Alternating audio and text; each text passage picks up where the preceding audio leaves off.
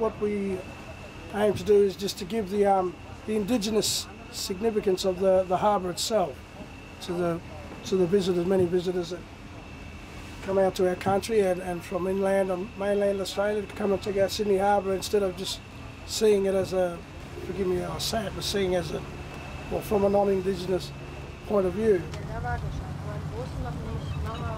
This traditional name for this area is Wockanmagalli. Wockanmagalli meaning Crow Headland. It's where the British actually first colonised, down at the end of the bay here. They first attempted to colonise at a place called Botany Bay, which is a neighbouring harbour from here. But Botany Bay, the land and the waters proved inhabitable. But when the landing party attempted to land, the Aboriginal people threw stones and spears at the landing party, and they returned musket fire, and they wounded one of the Aboriginal men. And it was at that stage, there and then, that they realised that maybe something was happening here. Okay, folks, we are coming to a very popular photo site here. You'll find many a postcard with this image on it. If you have a camera, please take this opportunity to take this photo. Excuse me, can you just... Since the European occupation until very recently, government policy relating to Aboriginal people has been designed and implemented by non-Aboriginal people, and the common justification for most policies for Aborigines was that it was for their own good.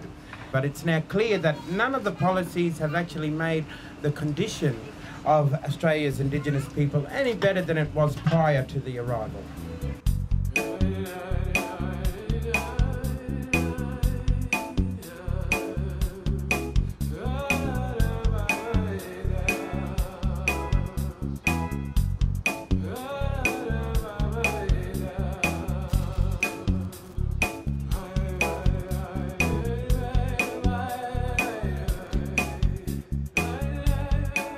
Redfern, and Redfern, the block, has been like the identity of the Aboriginal community for, well, it's an identity in Sydney, which everyone knows. It's been a strong Aboriginal community for many years. Now, what it's become right now, if you look at a lot of the housing here, it's sort of become the opposite, and not for our own fault in many ways, At the moment, you look at these places and you look at them, they're a wreck, but to me, you know, they indicate all those things I talk about, dispossession, about people not having an understanding where they fit in.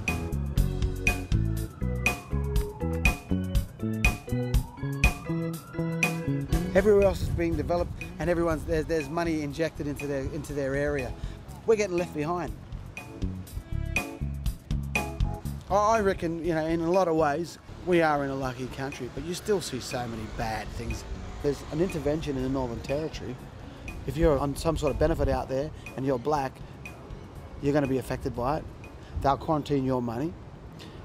If you're black and you're out there on a benefit and you maybe even were served in the war for this country, you can't drink. You don't have a choice.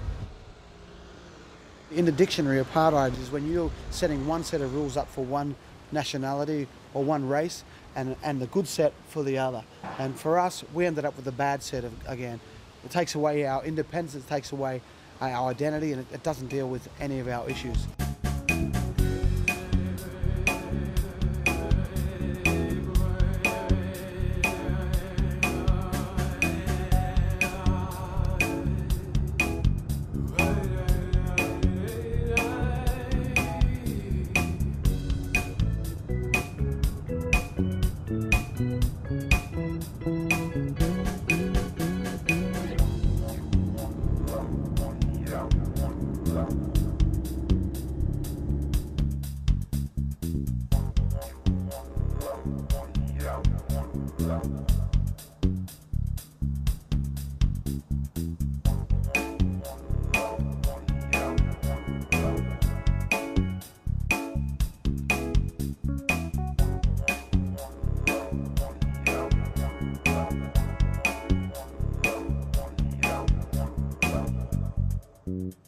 Racism, this is Australia. They're trying to character assassinate all the men and all the respectable families that live here. This is bullshit. This is un-Australian. The rest of the world, you've got to take notice and see what these dickheads are doing to us. This is character assassination for all decent Aboriginal families in Australia. There's no need for this. It is shocking what's going on here. This is apartheid and the false pretenses of protection of children and protection of everybody. This is oppressing Aboriginal people more than they've ever done in the history of this country, other than shooting us. There, that can go and they're going to stick it up their arse. It is good to have it taken down. We don't need it. Yeah, go and take them down. They shouldn't be up there. I lived with this family when I was a little kid like these ones here, and they're respectable people. Yep, and I know them. I know the grandparents, I know the parents, and I know all the children. They're respectable people. You've got to talk to us at least. Not coming along putting this disgusting thing. That's only reinforcing racism within the community of Alice Springs, which is getting worse. Right?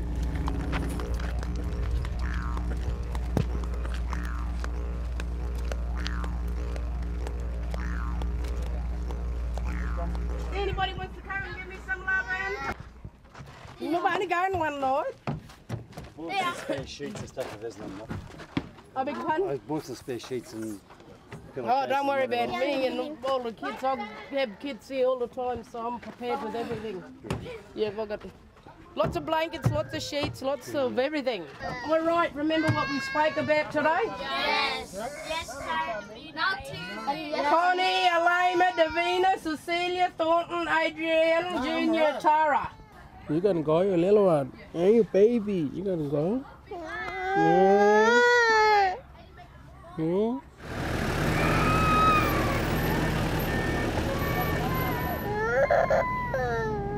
They go a long way.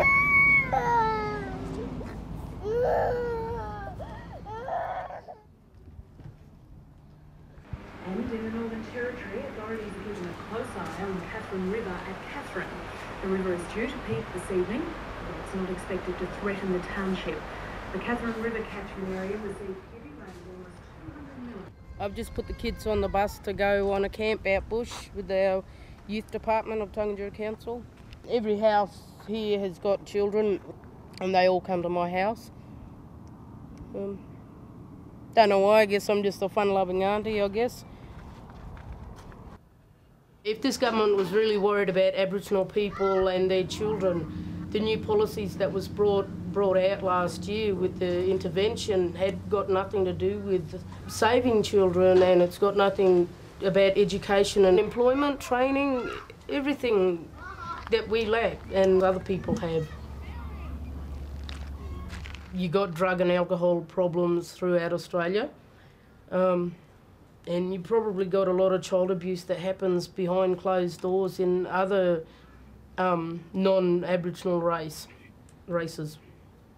So, I don't know. So you believe the law is racist? Yes. It is racist. It is racist, and it's racist because it's a new law for Aboriginal people, not anyone else.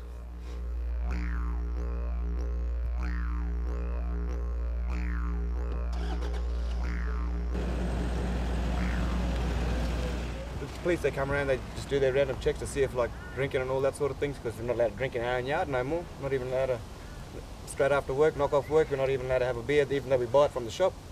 A white man, if he was to drink that in his yard, they'd just drive past, hey mate, g'day mate, we're true blue Aussies, you got your stubbies on mate? Yep, no worries. Put us hanging on the barbie. Yeah, no worries fellas, have another beer for me, you know?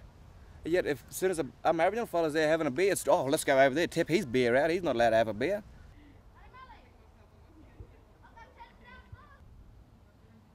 Quarantine law. The quarantine law, it gives me the bloody shits. It pisses me off. I mean, I'm a Vietnam veteran. I've been to Vietnam twice. I've been to Malaya and Borneo. I served with the British forces against the Indonesian confrontation. I went there, fought there, 18 months.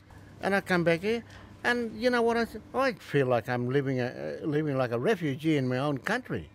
I can't do what I want to do. I can't even have a beer in my own yard. Why shouldn't I be able to drink inside my house? I know I'm not allowed to drink in my own house because my wife has a rule that I can't drink or smoke inside the house. So I carry out my social life in terms of drinking, and smoking outside with my children and all my old relatives who come from bush. I can't even invite my white friends that I served in the army to come here and sit in my front yard because they're not allowed to. This is me. I'm the one here. I'm the one who's got a bit of colour. You know, Aboriginal people served in every conflict that existed that Australia was involved with. What's happening tomorrow? This old lawman here, this old lawman is getting young men to go away for ceremony, following their own culture, their own law, eh? Yeah. They go and sit down for a few days, and then they go through ceremony, and then they become men, like that, what the Jewish mob call them, bar mitzvah, eh? Yeah. You can go with him. He invited you, this old elder, boss man, to go and be part of his ceremony.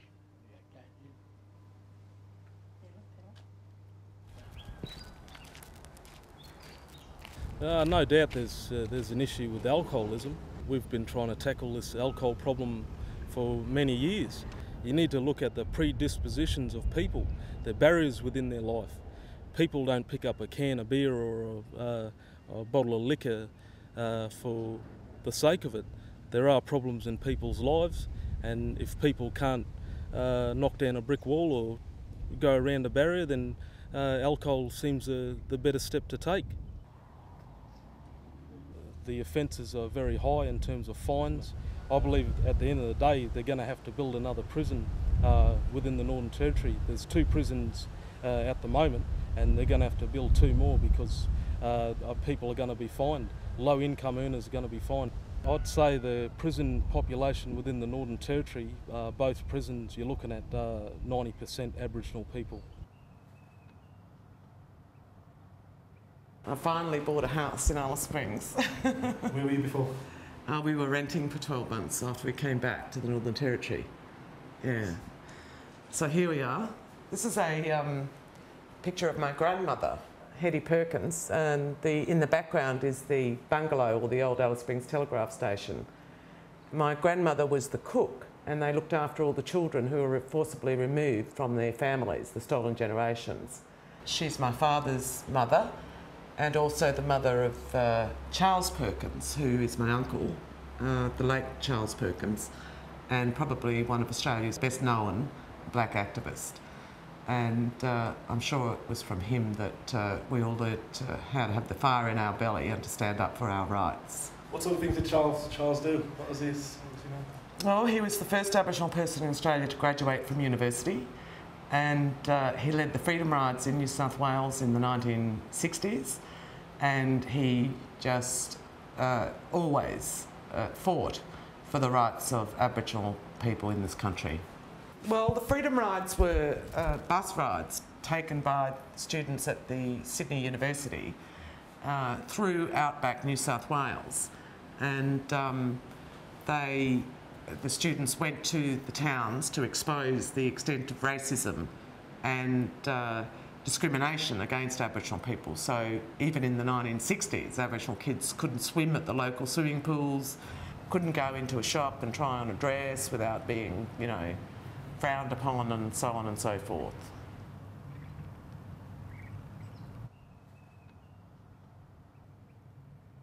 I have experienced racism here in Australia all my life, and I believe in taking action against racism and breaking down those barriers.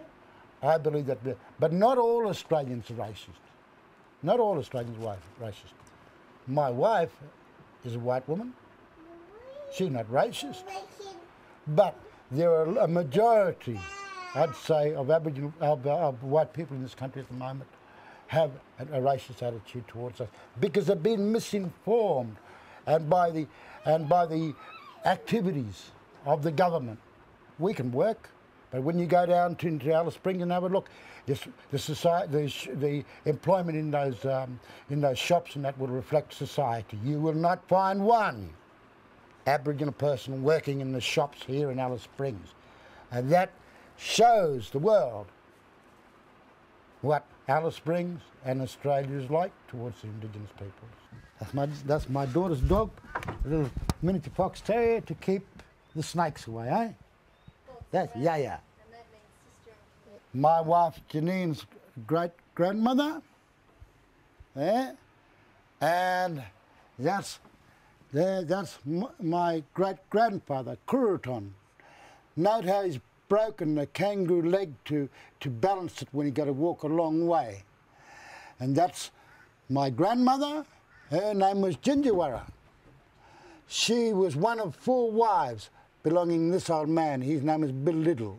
And that's my mother's uncle. They're brother and sister. That's a sister to that man there. And he was the grandfather, my mum's grandfather. You young people got dreadlocks. See them dreadlocks there? Them dreadlocks from ancient times, eh? I'm very proud of the history of my family. Up here, that's me as a young man, and that was our Mandela. His name was Charlie Perkins. Charlie was our leader. I'm proud to say that I was Charlie's angel too. This is the time of year now that we go out and make young men in the ceremonies. The young men have to go through the initiation here this time of the year. Women also do their ceremonies, but men, we do our ceremonies this time of the year. It is who we are, it is our being, and we have a right as human beings to maintain our culture. What the intervention and the quarantining was attacking our cultural practices. They went and said really bad things, what we do to young people when they come with their grandfathers and their uncles and their brothers. They said really bad things. That's entrenching the racist white people of this land's belief on us.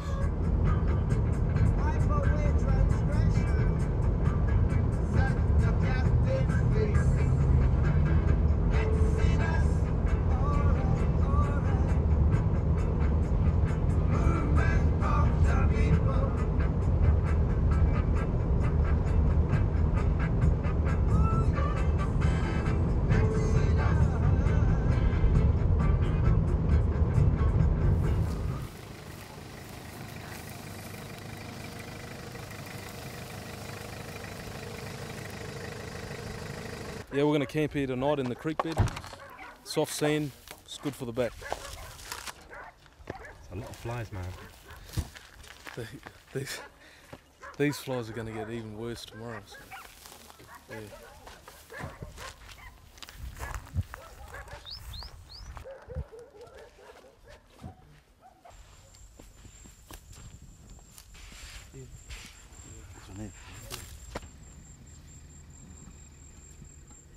The ceremony these young fellas are going to go through soon, there was an article in the Australian newspaper saying that Aboriginal men are taking young boys out into the bush and molesting them while they're in the bush, which is not true. We can't do that here. In our culture, if any man was to do that, well, it'll get a big trouble. And Aboriginal trouble, not white people's trouble. Only place will save them is jail. We grew up from the ground. We didn't grow up from a 4-bedroom house. This is where we grew up. This is where me and my grandfather. We were born in the creek. We wasn't born in a hospital, and we loved living in the creek.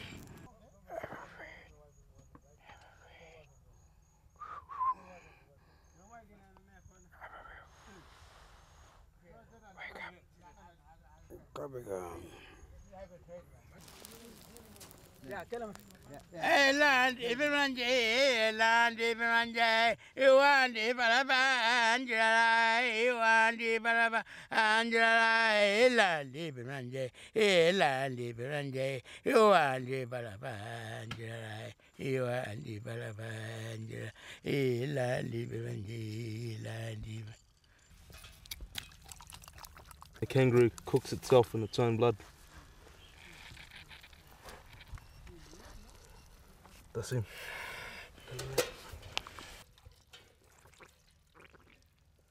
Keep us strong.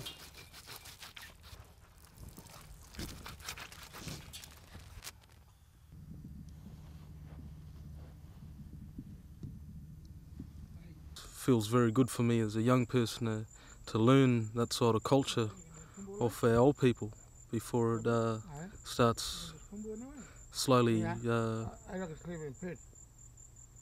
being lost.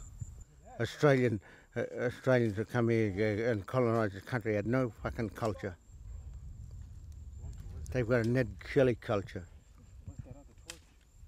And they've got cultures that were brought in Australia from other countries. And we've always had our own culture and language. That's what we cook. This is our bush tucker. We live in the desert. We like our meat.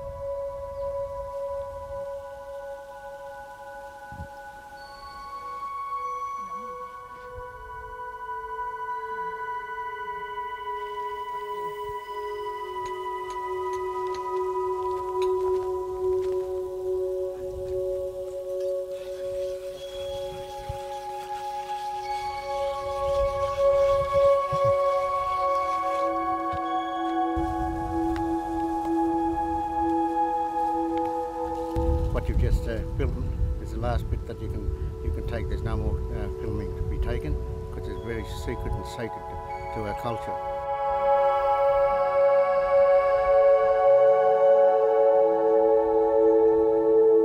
Identity and culture is our very being. For so long in Australia, governments and white people in churches and so on have tried to tell us who we are and whether we're Aboriginal or not, and whether our culture is pagan or unchristian or non-Christian, and they tried for so long to beat it out of us, but we have decided that our culture is more important, and we will look after our culture. And if we identify as Aboriginal people, we're accepted as Aboriginal people, and our community accepts us, then that's it. There's no question about who we are.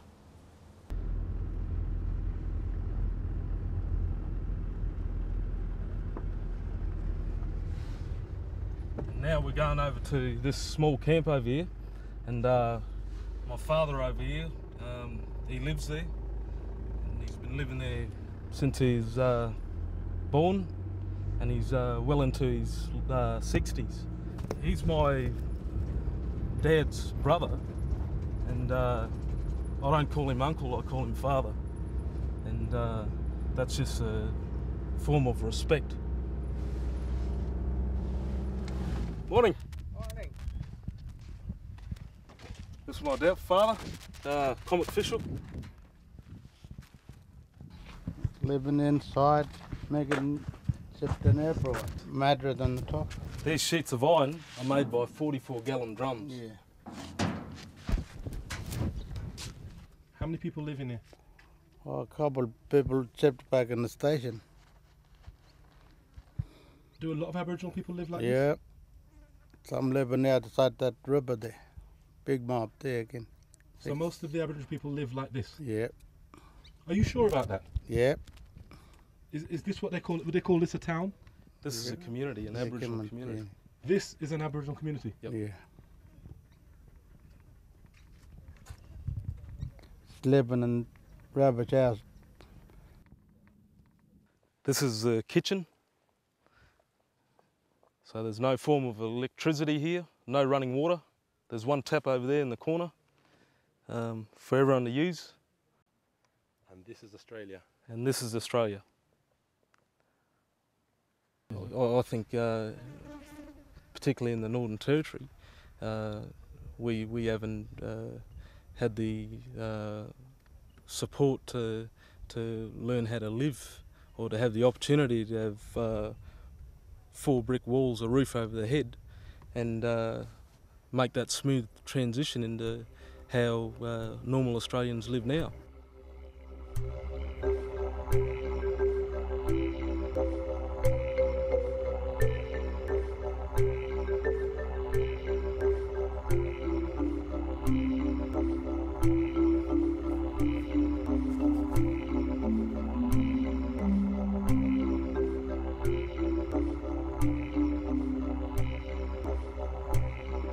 Aboriginal people have been immensely marginalised from mainstream society in every way you can think of.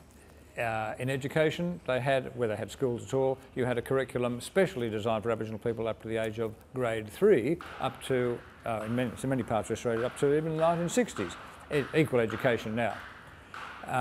Secondly, in employment, it was very difficult for Aboriginal people to get jobs, because the reaction was, but they won't stay here, they won't hold their jobs down, they'll won't turn up to work, they'll be drunk, all sorts of prejudices like that.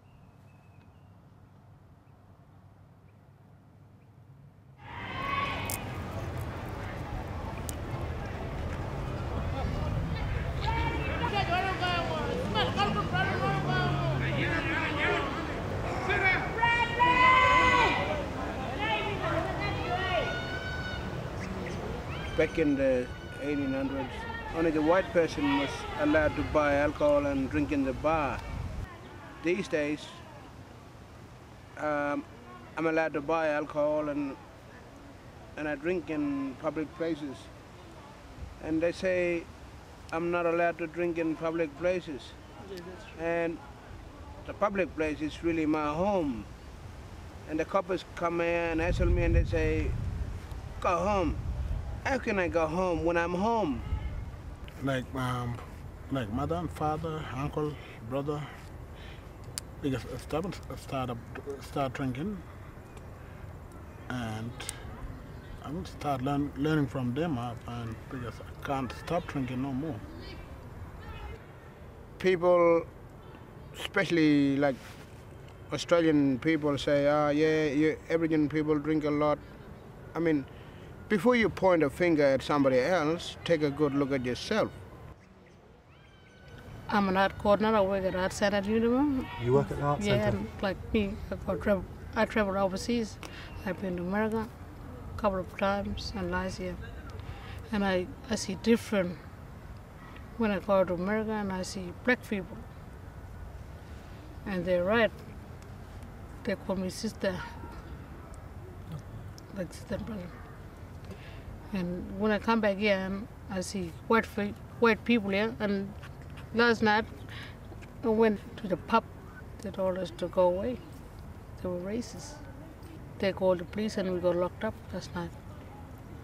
My people have been walking around in this great country, what you call Australia, before the laws that come from England. I'm not England. I'll never be England. Because I'm original, Aboriginal. They sing this song that every time they sing, I say, waltzing Matilda, waltzing. I'm not waltzing Matilda. I am in the region, Malping,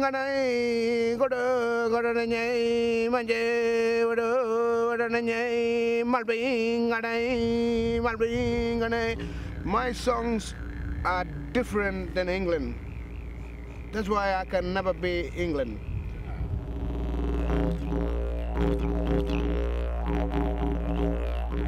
I think the issue with alcohol abuse and drug abuse stems from a sense of helplessness and hopelessness. And what's the point if there's no sense of having any choice about the future and the quality of life that our people live? When they're constantly denied access to full-time employment and educational outcomes are extremely poor, health outcomes are, way below those of so-called third world countries, and housing is just deplorable. So, you know, you've got really fundamental basic needs that exist in our communities that have not been met by any government of any persuasion in this country.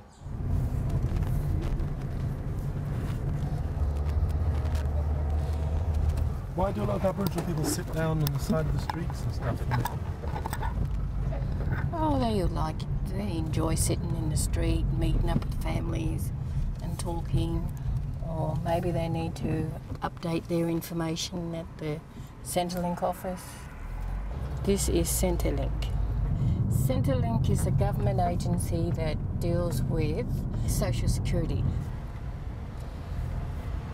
From Aunt Nancy. Aggie, morning. Did you just go into Centrelink? I just come out from Centrelink. Okay. Trying to go home now.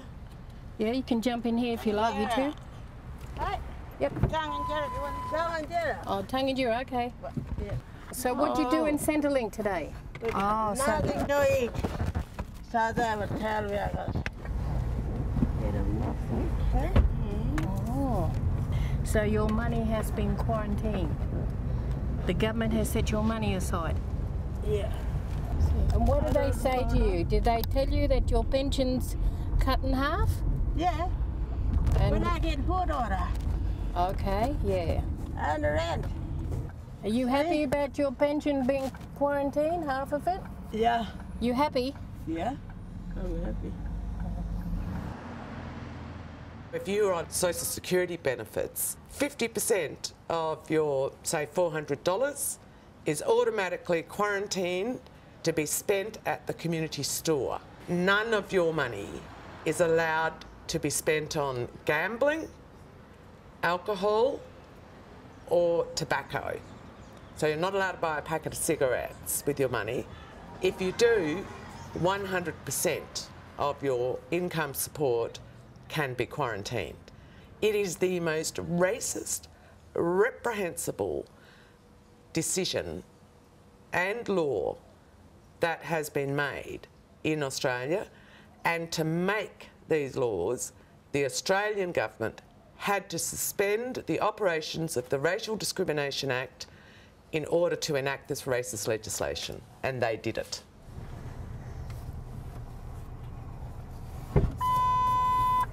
Okay, Aggie, you want to go to, how much is it? Show me your voucher. $50. $50. Okay, you can, we're going to take Aggie to our shop. Our shop is what we set up years ago, so our TAN campers have got somewhere to shop.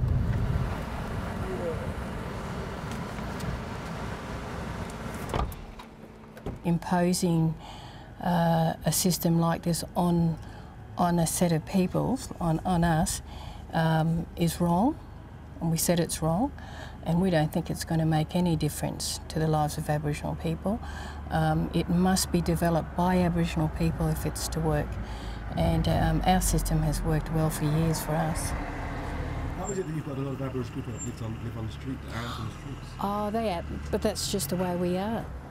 You know, you might see lots of Aboriginal people out in the street, and that's the way we are, you know, that's who we are. But isn't it drink related or half? No, you can see lots of people who you know, I'm a non-drinker, some of my kids are non-drinkers, but we like to sit and mix with families and other people in town, and, you know, that's the way we want to do things. Morning. Morning. Did you want to go to Little Sisters? Yeah. Okay, then yeah, I can give you a list. Yeah. Yep. You ready?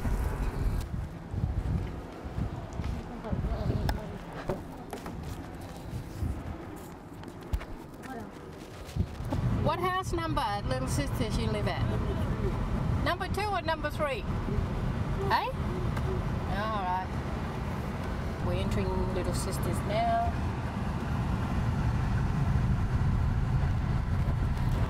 This your house?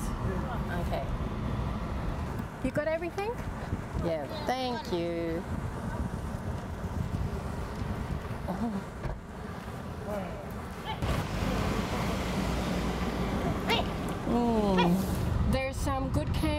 some camps that need a lot of work done on it. We've only got 2 places that don't have leases. You must have a lease to be able to qualify for government funding to get housing and infrastructure and, you know, good living conditions there.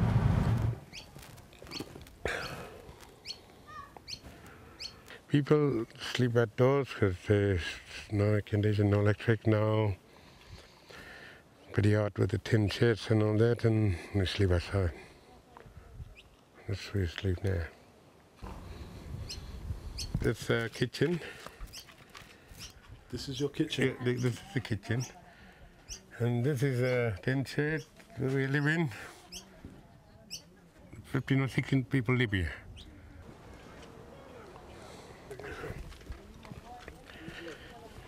Yeah, they drink. I mean, we drink. And we got no good houses to live in, like brick houses and good street lights. We got nothing to live with it, but that's the way I look at it. Because we don't get no job around here too. We didn't worry about it much, so we just keep going, living in a tin shed.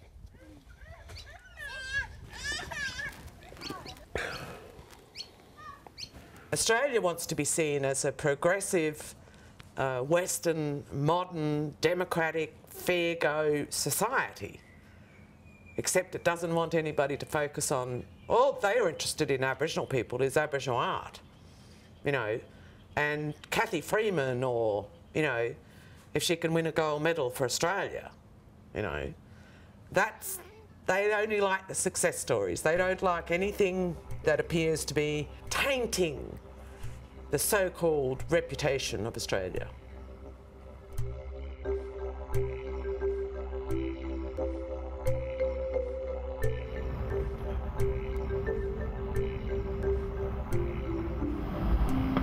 Ladies and gentlemen, welcome to Darwin, where the local time is 25 minutes past 1.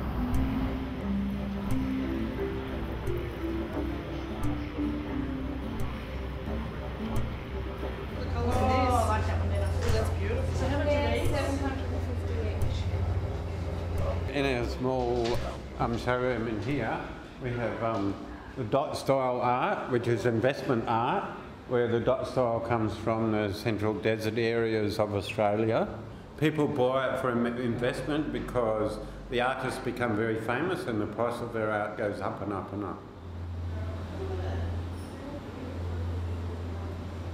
But at the moment they're now just starting to implement where they get paid like unemployment benefits each week. When they get that, they just spend it on grog. They don't buy their kids food. They don't buy nutritional foods for their kids, which is going to last 2 weeks until the next time they get money. They don't have the ability to think that far. So now what the government's starting to introduce is certain percentages of their money can only be spent in certain stores on the communities to buy food and clothing for their children and women. They don't understand the concept of money. It's like a hose with water coming out of it. And when it stops, they say, right, who turned the hose off? Why did it stop? They don't understand that. They're very primitive people. Here they are, a bunch of Aboriginal people by the Australian government's right, just give them money and that will keep them quiet, you know. There's a lot of communities that are dry and there's a lot of wet. A lot of the dry communities, all the people are moving into the city areas where they can get access to alcohol every day. It's not like you and I will come home from work and have a beer. They will get up in the morning and just drink all day, anything they can get. $2, right, I'll get alcohol with it.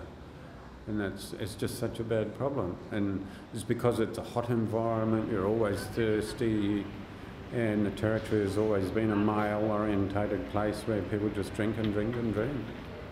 They won't go out and fish and hunt anymore because they don't need to, because the government supplies them money to go and buy things.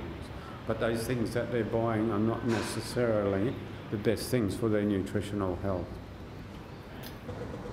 Was there real issues of child abuse within these communities? Oh, in the communities, yeah, within the Aboriginal race, yeah.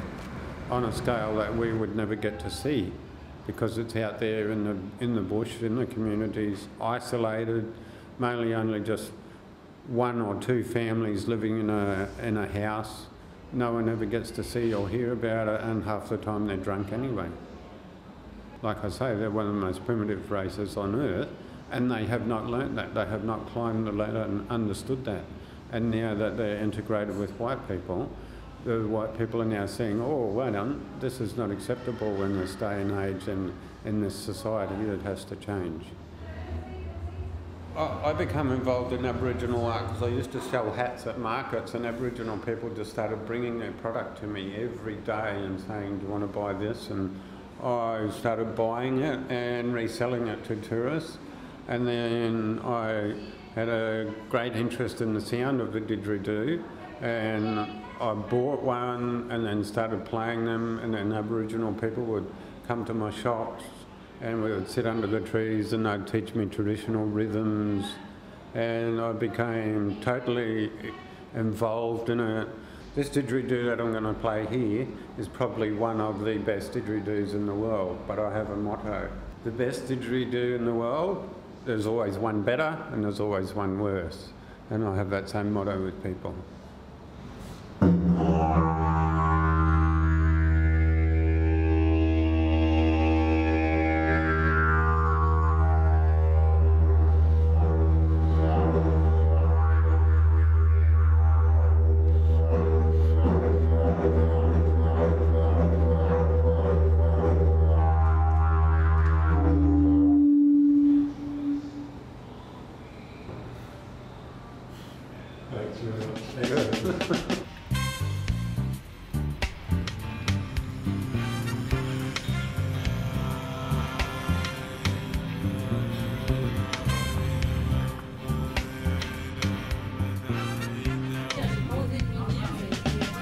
French.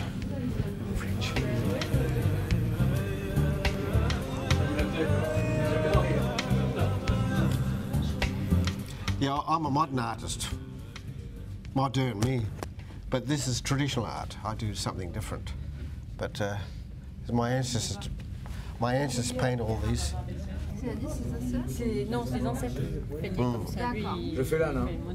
The art world is woken up and saw the magnificence in these paintings and truly value these at the right price. And $80,500 is just a normal price for a painting like these. The symbols of circles and wavy lines change according to the story. That could be a spring, or it could be a dwelling, or that could be a river, or that could be sand hills. So they have different meanings and symbols according to the painting or the story that's written for it. My parents found it difficult to raise all our children, so the government saw it a different way and said my parents weren't capable. So we were taken from my parents and placed into an institution in Adelaide. I spent several years there until I was fostered into a white family, a Christian family, until I was about 18. But fortunately, I won a scholarship to go to art school. So it was my own drive and energy that made me. And maybe the isolation of being away from my people made me do it, because I didn't want to feel that I was incapable of doing anything. I designed the flag. I wanted to show our presence, so I thought of the idea that a flag should show us visibly in the community when we march down the street. It was a flag for our identity of who we are, how we see ourselves. And when you look at the colours, I chose carefully, and the colours red represents the red ochre. I used the colour yellow because it represents the sun, and I've used the colour black. And that was about our identity. Be proud of your colour, your culture, who you are. I read Malcolm X's diaries. Anything that would express the will of the black man. The positive energy that came out of the Black Power movement was a necessary factor for us to raise ourselves and be proud and be strong of who we are. Australia espouses to be a country where fair go is their catchphrase, but it's not working. and it doesn't overflow into the black community. So the intervention really is intervention into the pride and integrity of the Aboriginal people.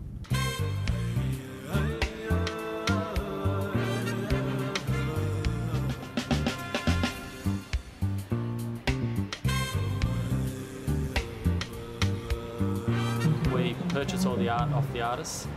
They get what I'd consider a fair rate. You've got quite a few famous artists that pass through. You've got David Golpala, yeah, comes and does my painting. Been painting off and on through this shop, out the front, upstairs for about 3 years. I wouldn't say he's prolific, but he does some beautiful artworks. Too much cigarette and too much alcohol and, you know, and all that drugs and all that things, you know. Yeah. But I wanted to, you know, slow down or stop or, you know, because it's been a long time. Yeah, and you got a It house. should be I shouldn't touch the drug. I shouldn't touch a cigarette. You know what I mean? I'll see you soon, David. Yeah, I'm all right. I'll see you now. See ya. I'll be here. All right. Ciao. I'm an actor, and I started with John Lennon and Jimi Hendrix and Jim Brown and Muhammad Ali's and all these people when I was in Los Angeles and Hollywood and all these things. They all the famous people, and I became famous because when I went to the Hollywood.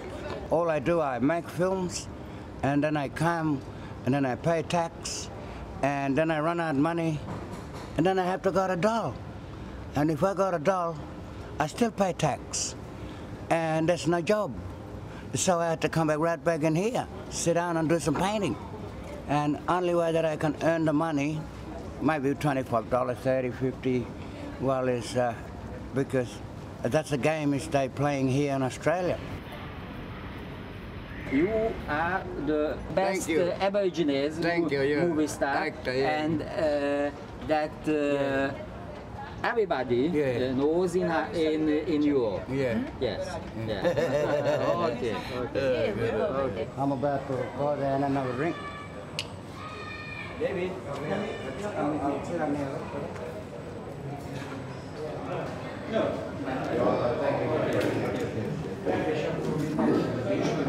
He wants you to paint a picture of the law, like Aboriginal law. Yeah, anytime, yes. How much do you charge for a picture like this? Oh, I don't know. Come on. Give me the price. Yeah. Tell me. How much is a picture like that? $300-400 or something like that, you know? For the 3 pictures? Yeah. Så jag har very expensive, David. All right. They asked me the street painting, so I'll do the street painting for them because I got no money. And I said, okay. It's not the right price, good price. Some people, they rip me off all the times. Even though I'm making a movie and a film, they still peanut. Cheap, you know.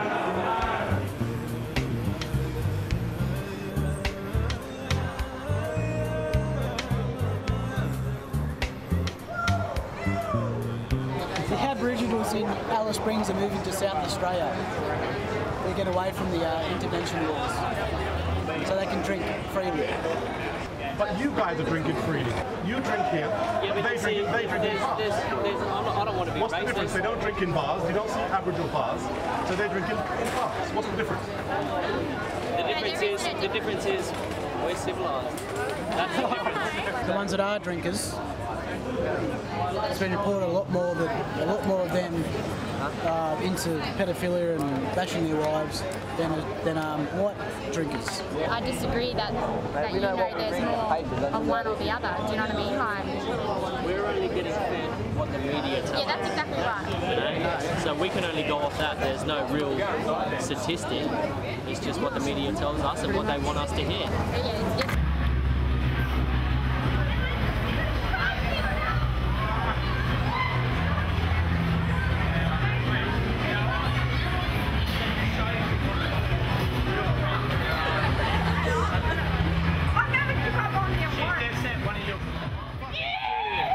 Oh my God! great. People are laid back, relaxed. Everyone has a good time, a dance. It kicks ass better than anywhere else in Australia, mate. That's all I can say. What do you think then about the intervention in the quarantine laws? Quarantine laws? I don't know anything about it.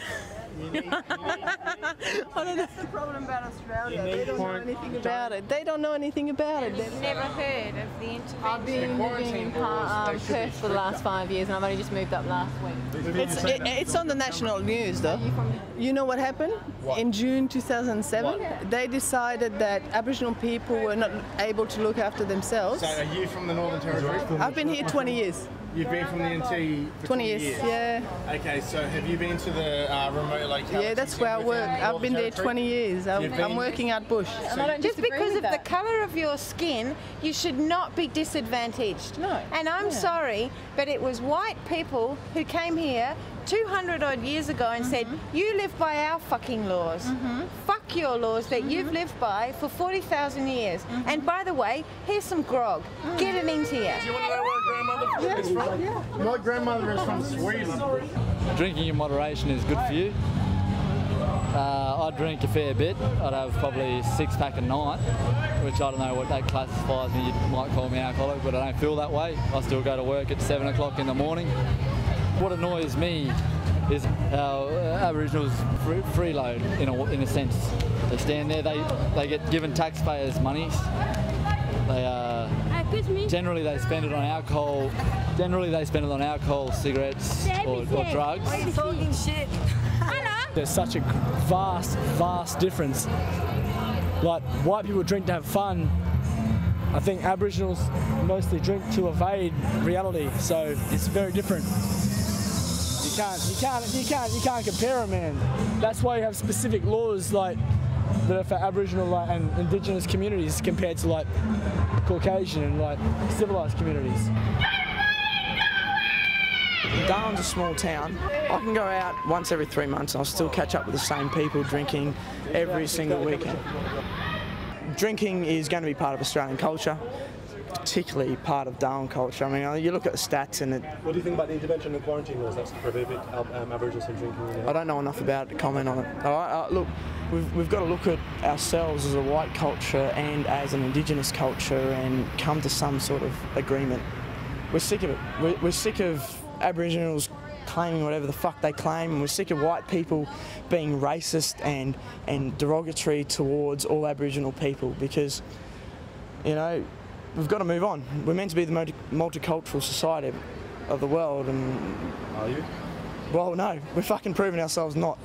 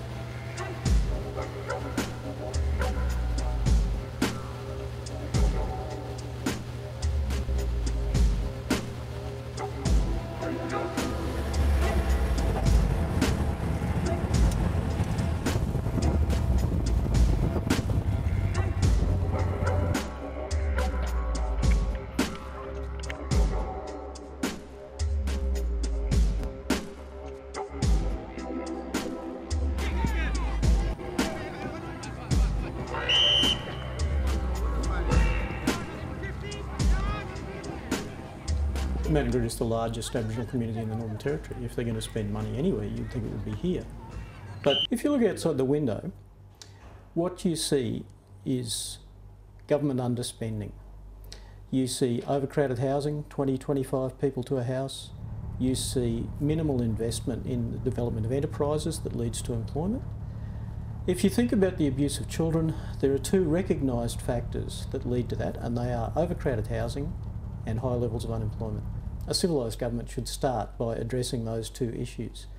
There's much said in Australia about the massive amounts of money that are spent in Aboriginal communities. In fact, the reality is the massive amounts of money that need to be spent that aren't. That is the root cause of that problem.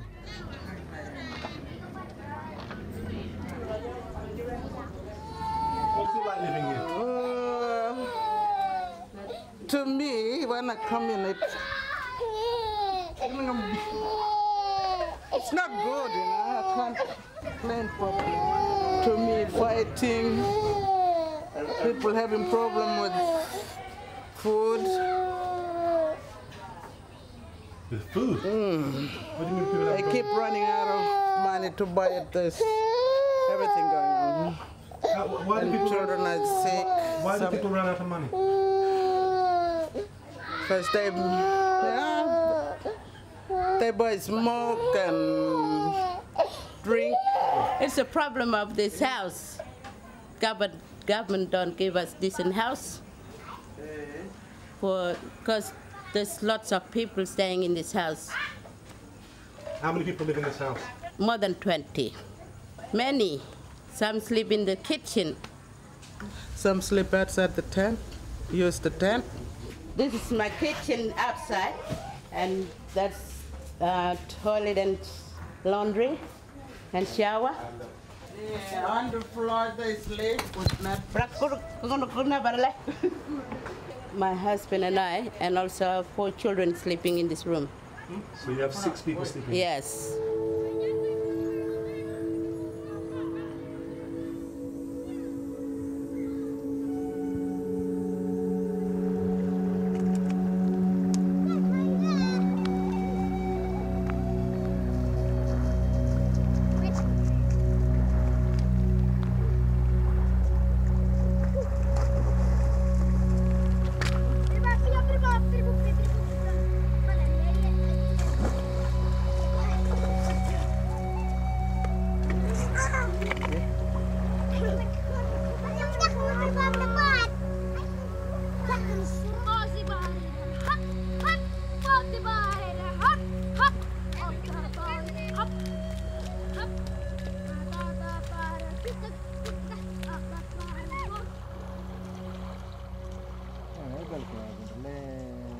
Manningham is a very strong, vibrant and dynamic community.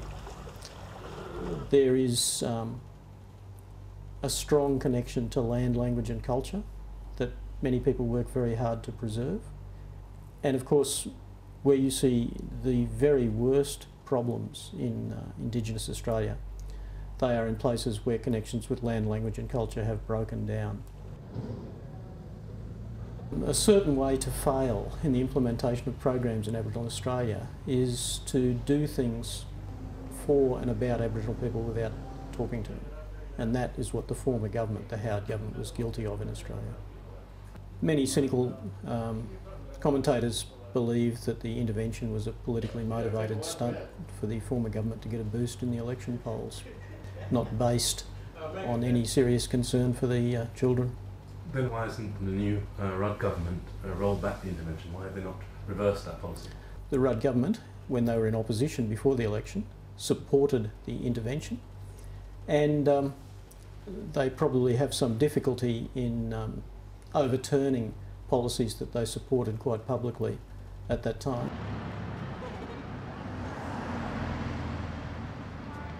There's no question that there are many different points of view about the intervention, but Labor, before the election, when we were in opposition, did support it because of the horrific levels of child abuse identified in so many communities in different parts of remote Northern Territory.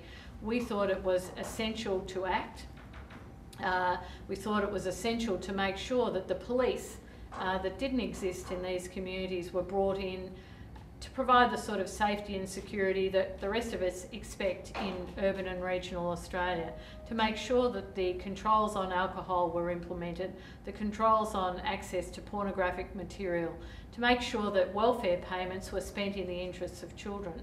So yes, we do support it because we have terrible levels of child abuse in these communities, and it's essential that action is taken. For the past 6 months I've been working as a coordinator for the combined Aboriginal organisations here in the Northern Territory. That coalition came together in response to the federal government's announcement about the intervention here in the NT. We were extremely concerned that there seemed to be so many elements that were encompassed, if you like, in the total package of measures that were to be introduced here, one of which was about the compulsory acquisition of Aboriginal land, We fail to understand why the seizure of Aboriginal land and assets would have anything to do with protection of children. We also fail to understand why things such as the removal of the permit system, that is, the requirement that visitors to Aboriginal land must go to a land council or to a governing body to seek permission to enter Aboriginal land, why that needed to be revoked or taken away, given that many people have relied on the permits as a way of protecting access to country and controlling who visits and enters Aboriginal land. So there were various elements to the whole intervention that we found was somewhat inconsistent with what might have been proposed if we were really serious about dealing with child protection issues. I think for many foreign visitors and overseas journalists and governments, there is an absolute bewilderment about what the hell goes on here in Australia. Many people I know personally, for example, see Australia as a very wealthy first world nation, very sophisticated country in lots of ways, and yet cannot understand why there is this level of socio-economic disadvantage and impoverishment of Aboriginal people for the most basic of things. It begs the question, what is it about Australia that we can't come to grips with this? We're actually talking about, at best, maybe 500,000 people. This is not tens of millions of people that we would have to deal with in a country that was impoverished or suffering from the ravages of AIDS. This is a wealthy first world country. We can do it. We have the resources, we have the capacity. What we've been absolutely lacking has been the political will and the commitment to see this through.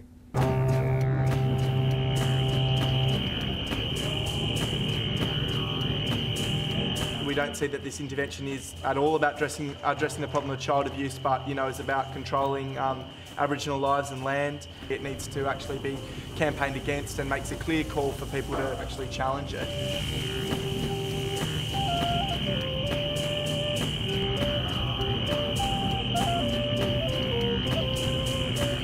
We don't have to put up with any more of these crappy policies that turn up all the time that affect our people, as oppressive policies. We have to deal with leadership here for our people.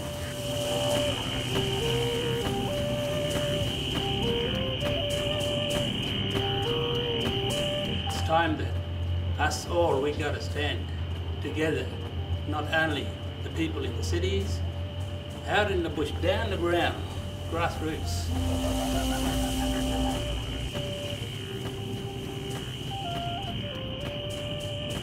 We put in all this work to try and get there and to show publicly, to not just to the government itself, but to the whole of Australia, that we're not going to sit still anymore.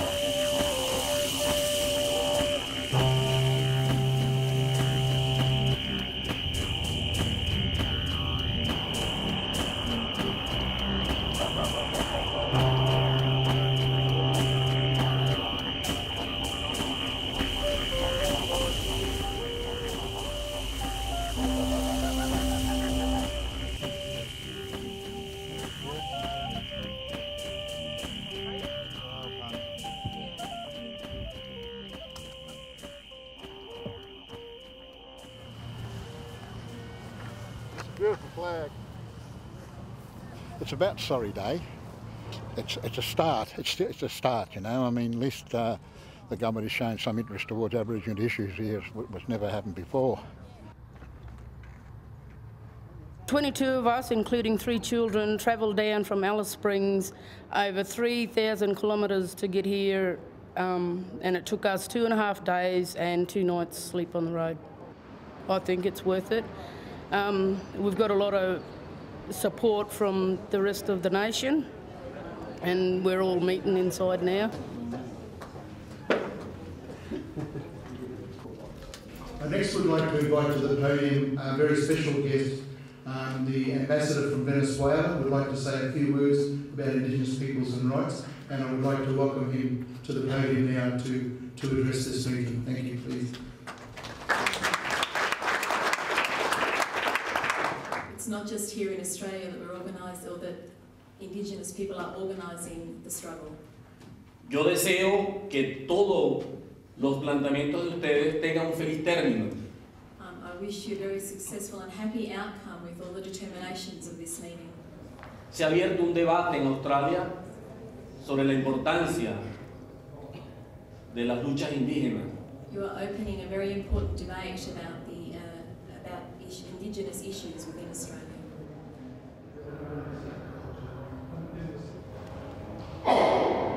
In the Northern Territory, they have created the perfect apartheid. Call a spade a spade. And that's what they've done. The major objective of this alliance is to promote the voice of Aboriginal peoples and Torres Strait Islander peoples at the national level for the purpose of protecting our collective rights. We're making history, we're fighting yet another government policy, and we're back in the political arena trying to get the best outcomes for our mob, the Aboriginal people.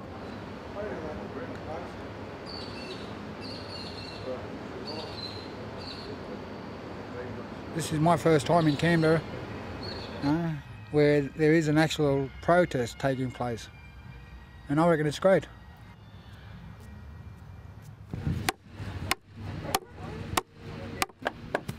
We're sick and tired of people in Armani suits coming out after a free lunch and drinking all our imported wine and telling us that they're sorry when it's a token gesture. Now, when we talk about the land grabbing, and a lot of people touched on the minerals underneath the earth, but when you look at the 10 camps within the township, they're prime real estate, and that's what they're after. They're after our land. When you look at 10 camps when they first developed, they were on the outskirts and the fringes of the towns. Now, as the towns swell up, it grows. We're now in eyesight of tourists, of anyone living in that town. If we don't stop it now, it will flow on. We need to make policies for ourselves. We need Aboriginal control over Aboriginal affairs, and that's why we're all here together, to stop this intervention. We're going to meet the PM of New Zealand, Murray Party. Bonnie Harawira. Yep. Kia ora. Kia ora. Hello. Hello. Did you come? Hey, mate. Kia ora. Hello. So, thanks for coming. Where's your army? Haven't done anything yet. I just got off the plane. Yeah. The rights of Indigenous people and the struggles of Indigenous peoples are the same the world over. That's why I'm here, to show our support for what they've got going on over here. This flag belongs to us. This representing the Northern Territory all around. Aboriginal is all around. And also we came here for visit Parliament House for sorry.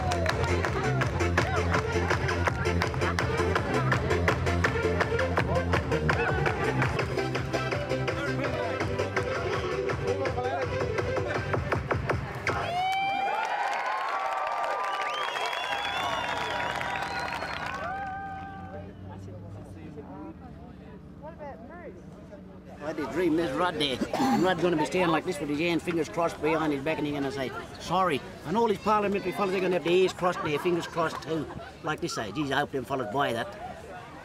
Because there's a lot of shit, we all know it. There's a lot Out of of shit. that, all the Australian public's going to say, oh, we said sorry to them, what are they whinging about now? So still got to keep the pressure up in not just one way, but many ways.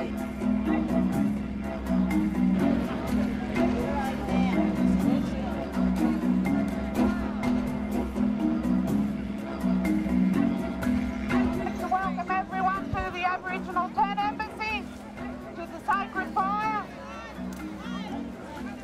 We're going to be marching up the hill today, and we're going to be telling Kevin Rudd that this is our country, that even he has to get permission to be here.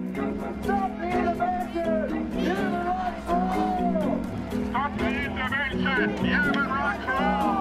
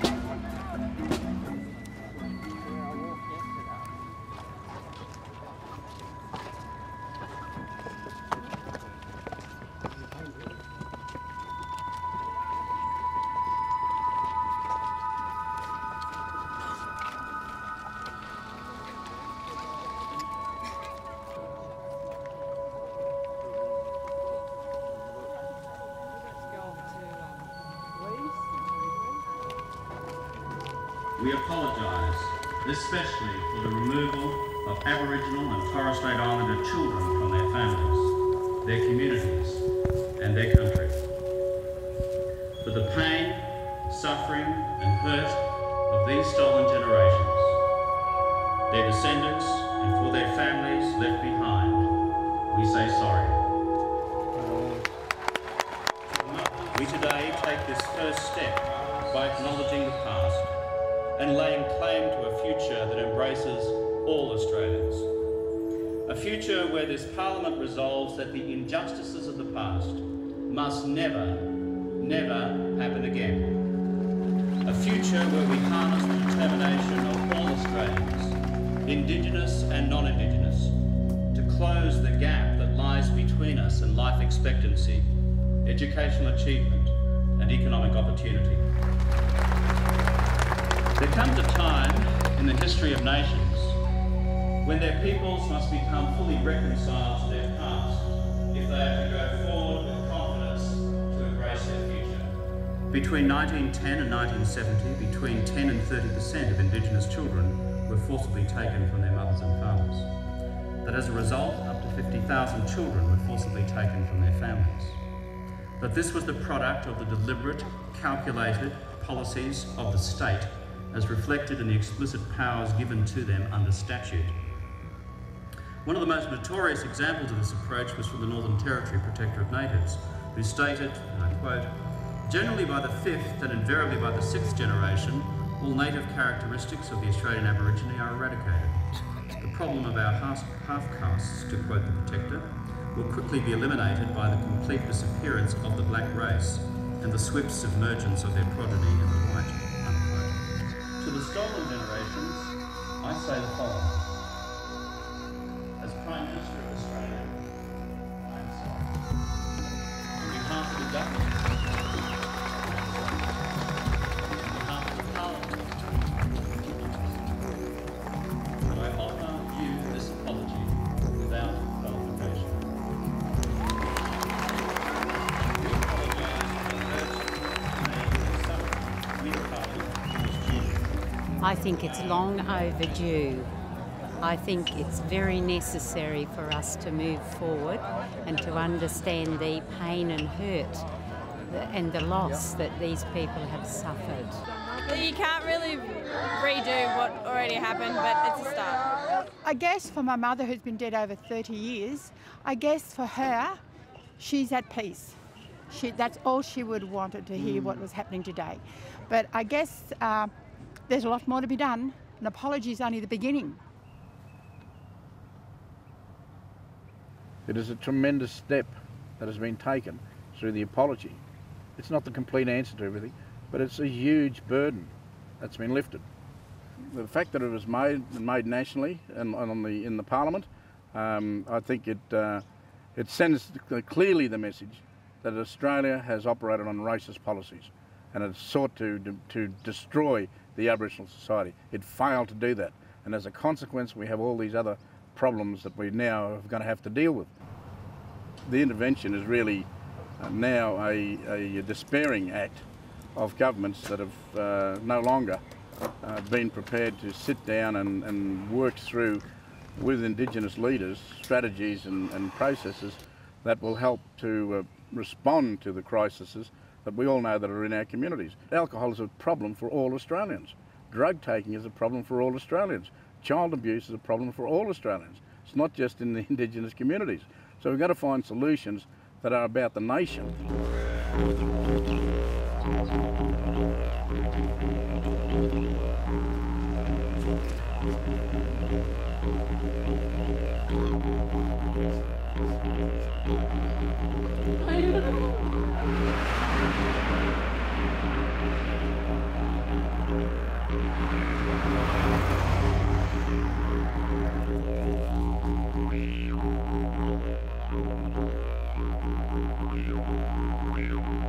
This is where I sleep, under the Milky Way, under 5 billion stars. I don't try and pay money to sleep in a 5-star hotel. They don't agree in the way we like to live, and somehow we don't agree in the way they want us to live. I like to feel the earth with my feet because I was born with no shoes, and I'm sure the modern man wasn't born with shoes as well. So I'm, yeah, like some people say, I'm the first and the last.